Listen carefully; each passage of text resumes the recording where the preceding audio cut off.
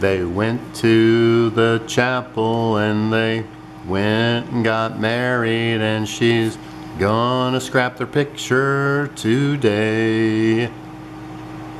And now for that famous scrapbooker you've all been waiting for, Terry, the matchmaker Rice.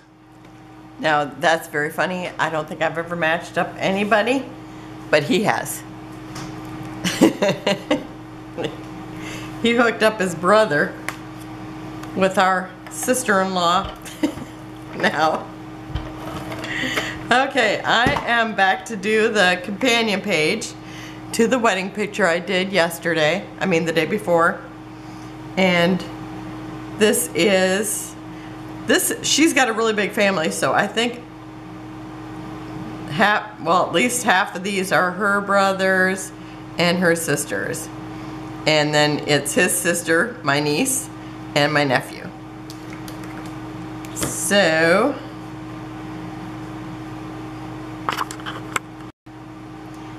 okay, so I'm gonna put this again. This is, I didn't show you the beautiful paper.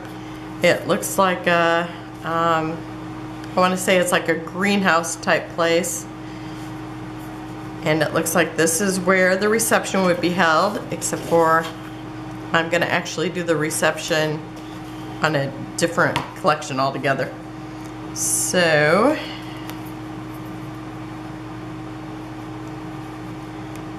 I'm going to put this, oh, let's see, I want to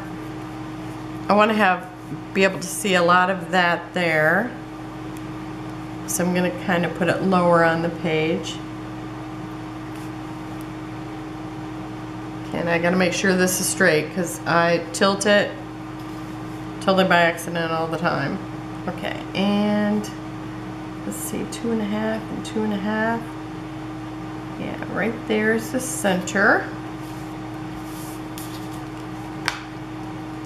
And this one will not get a title because I put the title on the other page because this is gonna be the companion page. And I've got these, remember the chairs here, so I'm going to cover those up. And I got to remember which flowers I had where. I think it's going to be like this. I think that will do it. And these are the, well, this one's a piece I cut from the front page, cut aparts. And is this one too? Yep.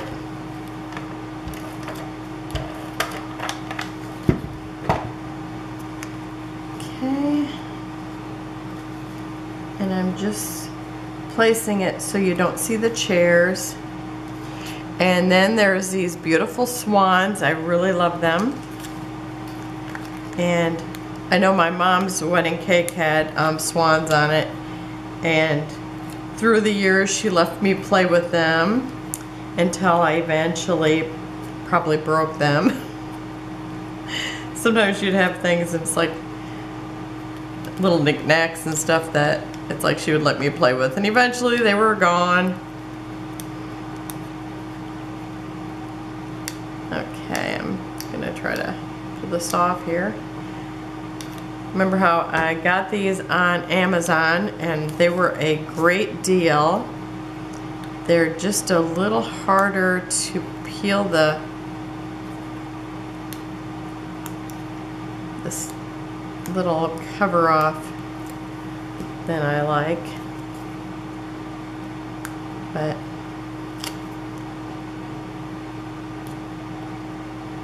as I always say, you can't have everything. Where would you put it? Okay, and I'm going to put a little bit of a dimensional behind the swan heads. So I'm going to use the smaller ones, and I'm going to cut it like I do when I'm doing the butterflies. So I'm just cutting these smaller ones in half.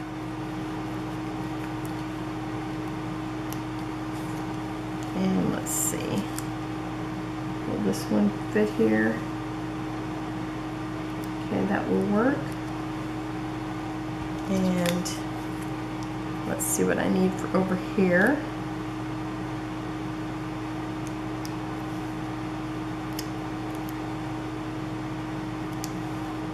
Okay, that should do it. And I think I'm gonna put a couple of these small ones here, here, and here.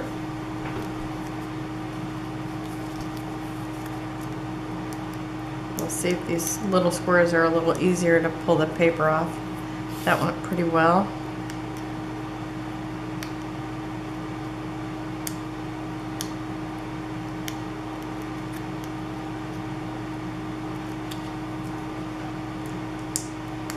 Okay, that one came up easy. Hopefully these little half pieces come up well.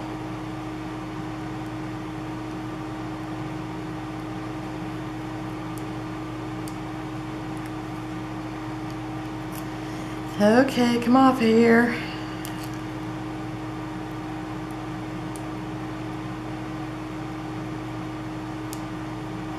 Makes me wonder if I should have pulled them off before I even put them on. Okay. There we go.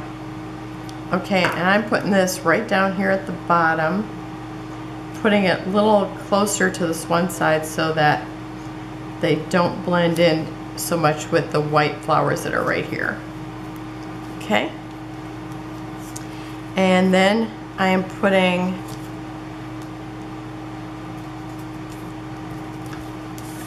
one of these florals. Okay, I gotta make sure I stay in. I think I moved my camera a little bit. Now I gotta watch where it's at. Okay, and again, I turn the flowers the way that it looks like they would go. And to me it looks like this. And I'm gonna overlap the corner again. And then I have candles again, like I put it on the other one.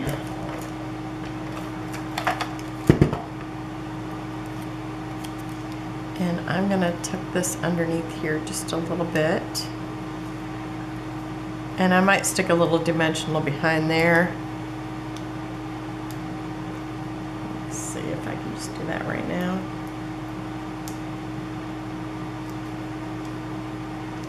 Okay, so I will take and just lift up a little bit. Oops. Oh, it stuck on me and not the candle. I got this thing. Get out of there. Okay. So I'm just going to lift this up and stick that underneath there. There we go. And then I have the wedding rings again. And these I'm going to put some glue on.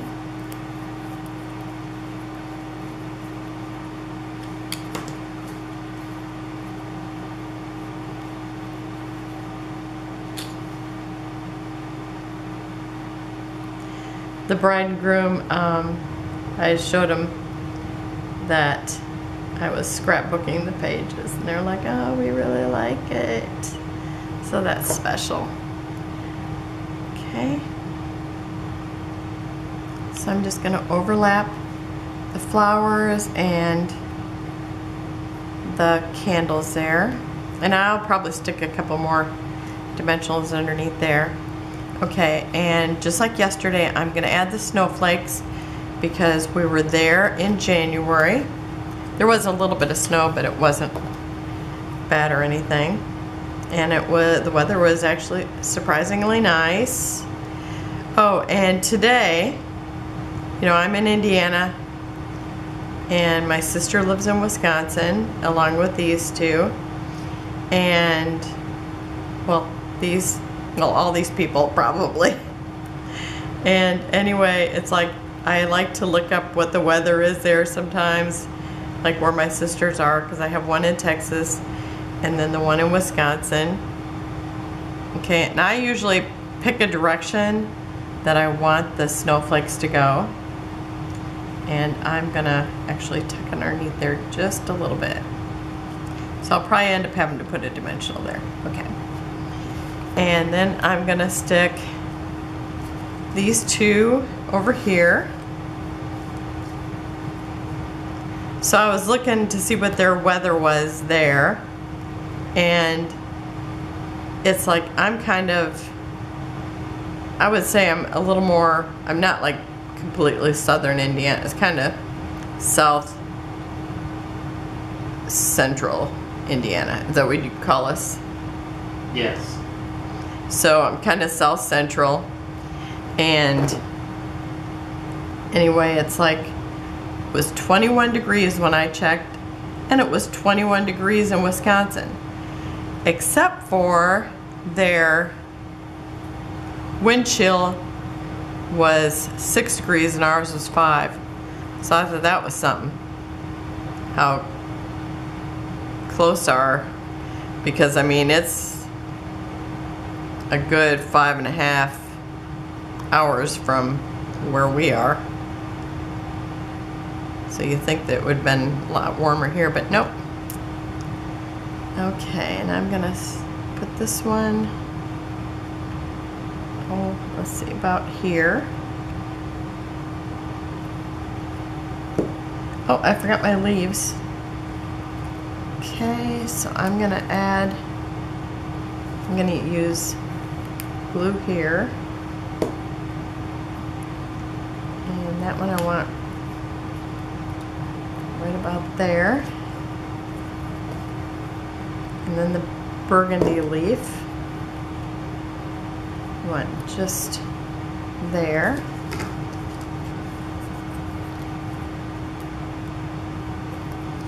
Okay.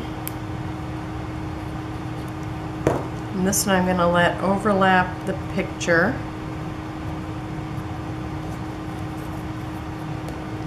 And again, I might stick some dimensionals right underneath there.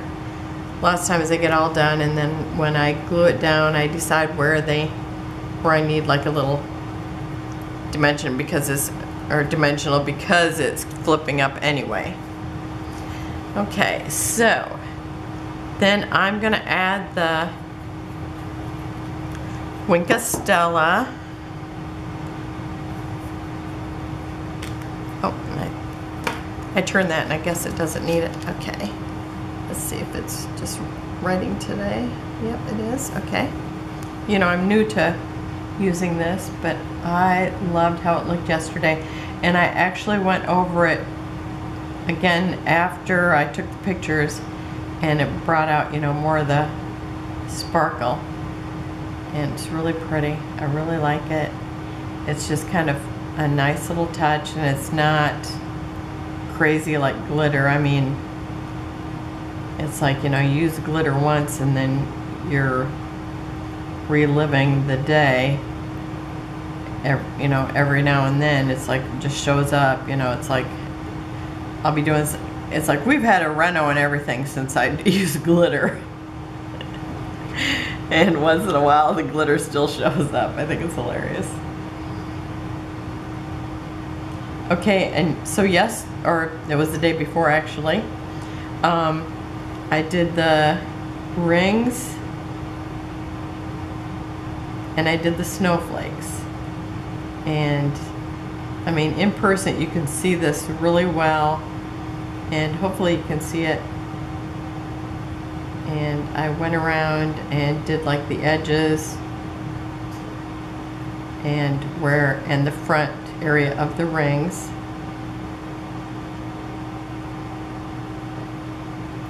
And I did the snowflakes, and I love how it looked. Okay, I want to not get my sleeve in that. I got one of my warmest sweatshirts. I don't want to be wearing glitter every time I wear it. I don't know if it'd be the same. Okay, and then you just give the pen a little bit more of a squeeze if you think it's slowed down at all. Now this one's a little harder because the wood's pretty spread out. It's like it kind of wants to fall in between, but still pretty good control. And I was going to use it 2 other times where it's like I just chickened out. Now you'll be seeing me use it more often now. I really like it. And they were selling them out. I wish I would have bought an extra one.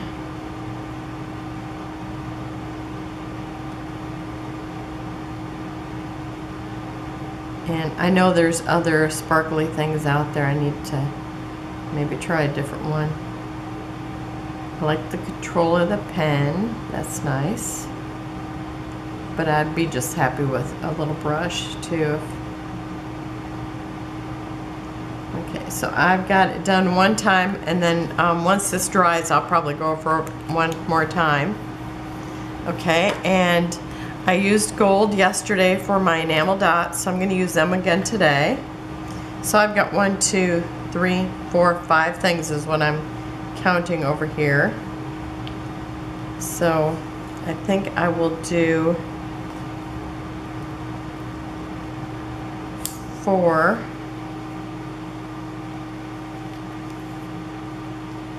Because that way I keep the odd number.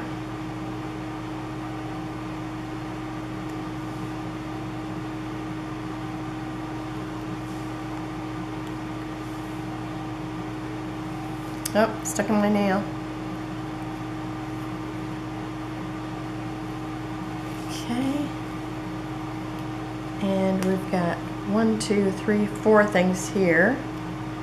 So if I do 3, I think I'm going to put this down here.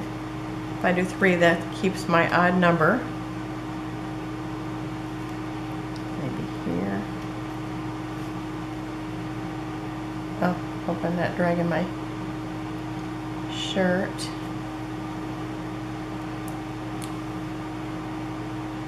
What did I say? I had 1, 2, 3, 4 things.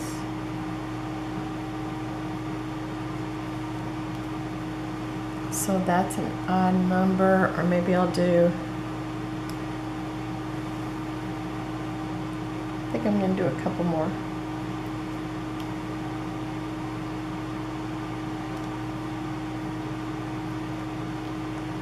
Right, keep the odd number.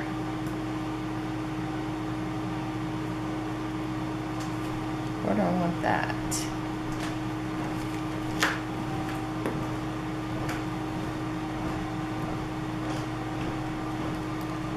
Okay, I think that's good there. Whoops.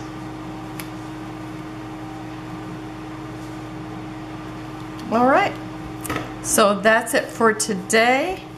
So I'll be sending another picture off to them, and I will have close-ups at the end. So have a wonderful day, and I'll see you tomorrow. Bye-bye.